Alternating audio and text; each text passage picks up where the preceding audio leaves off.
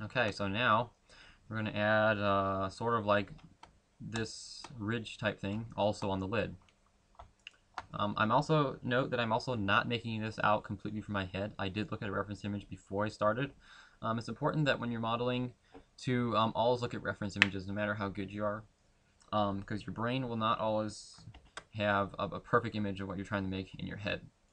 It's important that if you want to make something relatively realistic, that you do look at reference images before you get started. Okay, so I'm going to slide these at about the size that I want my dent things to be in the lid. I'd say probably around there anyway. I'm going to hit Control Tab to go into face mode, and the same thing as we did on the bottom. I'm going to select every other face in here, and I'm going to hit Extrude, and as you notice it's already constrained to the Z-axis, so that's good. Again, pull it down very little. I'm going to go ahead and click this I button to turn off my subsurface. It's kind of distracting right now.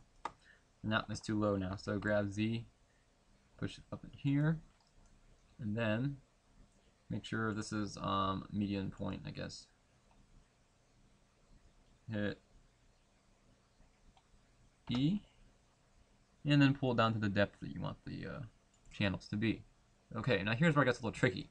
Down here we just had a cylinder and we scaled them each individually, but this lid, the shapes are a little bit different. So it's going to be a little harder to get it right.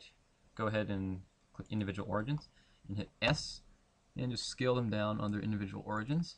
Now as you notice, it's scaled it a lot more this way than vertically than sideways, simply because this is much longer than it's wide. So I mean, there's not, unless you want to go and fix it individually, there's not really any way to, as far as I know, to actually using this method get a really nice even shape that like we did in this bottom part. But this is good enough, so I'm going to just scale it so it's down in there good ways, just like that.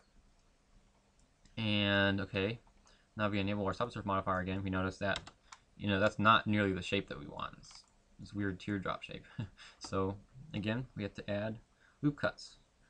So go back into vertex mode and hit Control R and then slide the loop cut. Now this is also where it gets a little tricky, because how do you flatten out this loop? Well, there's not really a very good way to do it, but here's what you can do. If you simply hit, I'll go into Z, go into edit mode, and you just scale it down very, very small as you can possibly get, like that. Then hit Control E, edge slide, and slide it back out again.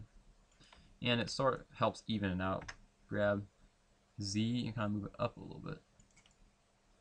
Oh, no, okay, hold on, let's see. If I use median point, I'm gonna undo that. I'm gonna try to use a median point instead because it didn't seem to do anything. So there we go. Scale it down real small. Control E, edge slide. That's a little better. I don't know if that actually does. It appears to sort of fix it, but I'm not entirely sure. This is yeah, it did. Yeah, it worked. Okay, that's the best way I found to fix that.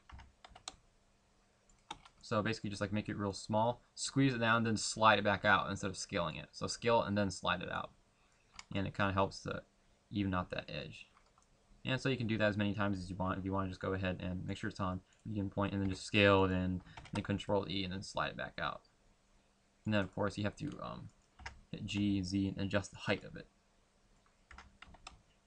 And there you go. Now of course we need one more loop down here.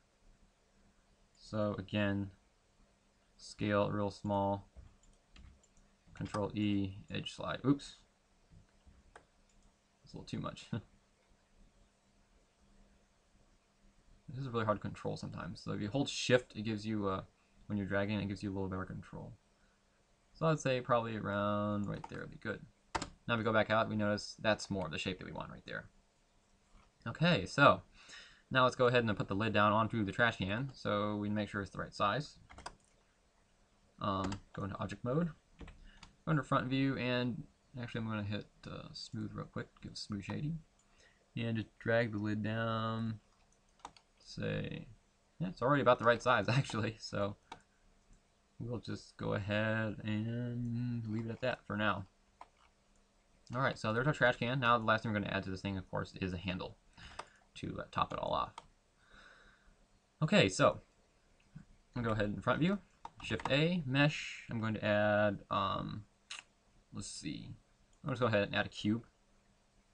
I'm going to drag it up, go into edit mode, just scale it down real small, leaving S, object mode, move it down a little bit, there we go. Okay, now I'm going to hit SZ to squish it that way, SY to squish it this way, and I'm going to make it about the width of the handle that I want. So SX until probably like that. Yeah, that's pretty good. Okay, now what I'm going to do is select this endpoint, hit X, and delete the face. This one, X, delete the face. And then what I'm going to do is, let's see, okay, I got better. Control Tab to go into face mode. Select this top face. Select this bottom face. Hit E. Go into individual origins. SY. And let's say about right there. Okay. Now E. Then SZ. Whoa, that didn't work. Okay, now just go ahead and SZ. Okay, hold on. Ah, I didn't do it right. Okay. Okay, I had to remember. That was a really stupid mistake. I need to actually simply hit Control R and add 2 loop cuts there. Control R, 2 loop cuts there.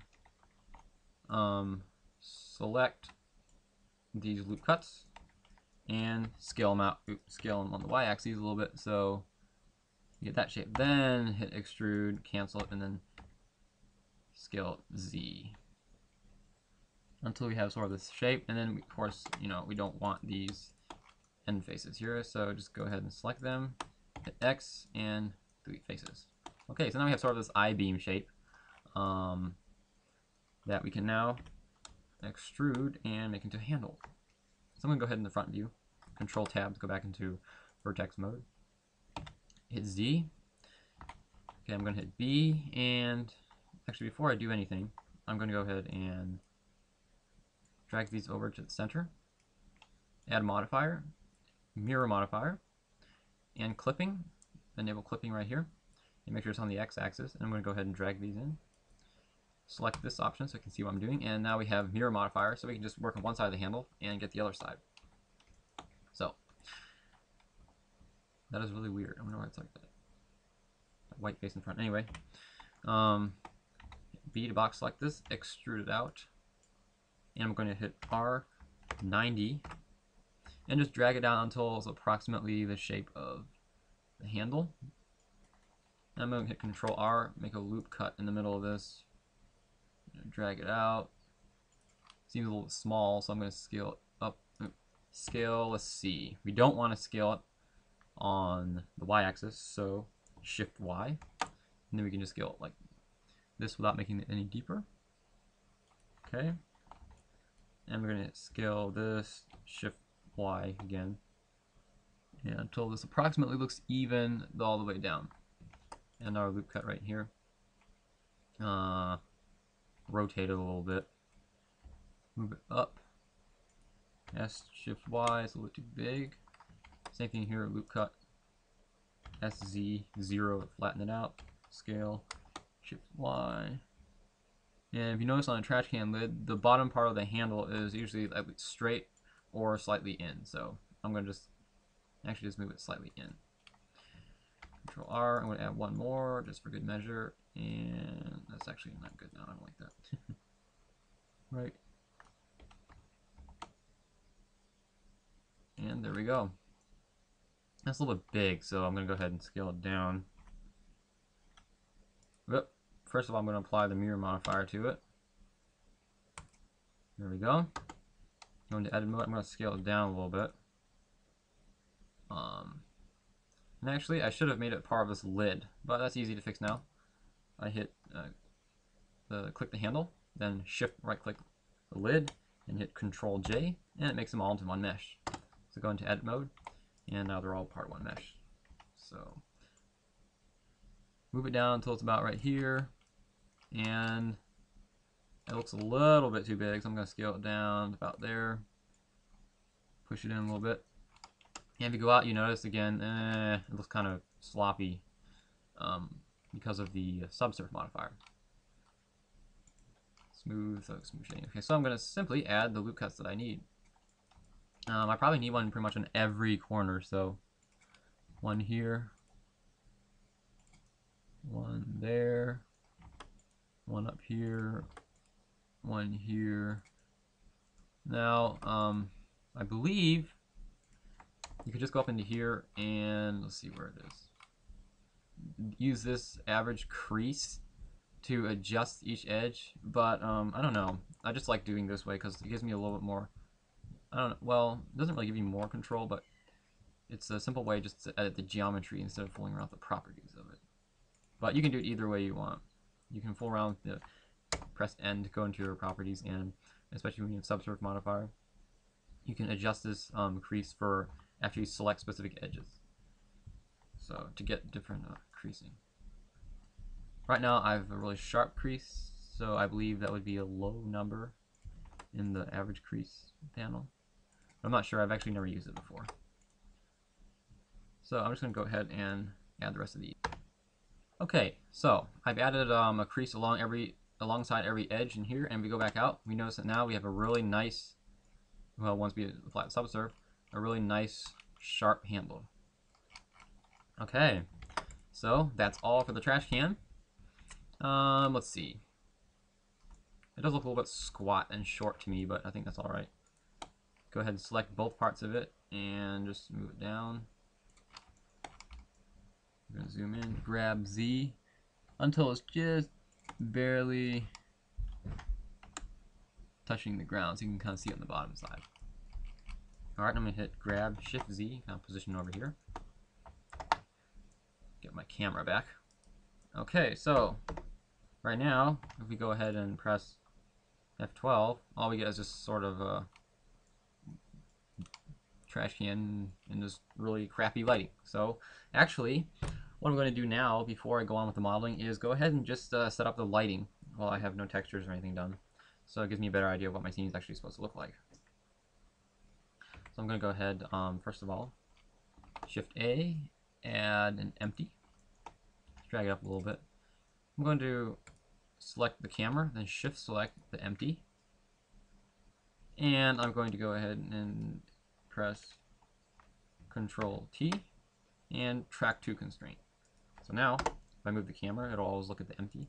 So grab and I can position the camera a lot easier this way, and move empty to focus where the camera's pointing at. So the camera's a little bit too far in right now. I'm going to go ahead and top view and just move it out. Move the trash can a little closer to the wall. And let's see, move this a little bit higher. So we sort of have, that's a little too high.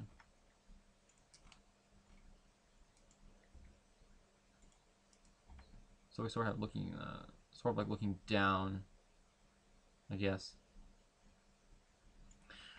Position it something like that. And I'm just going to go ahead and just delete this. Actually, no, I'm just going to go ahead and select this lamp over here. Go into my panel and turn it into a sun lamp. And I'm going to leave this light color, actually make it a little more yellow. And put the energy down to 0.8. Okay. And everything else for now is pretty good. Make sure you have ray shadow and turn the samples out to, say, about 4.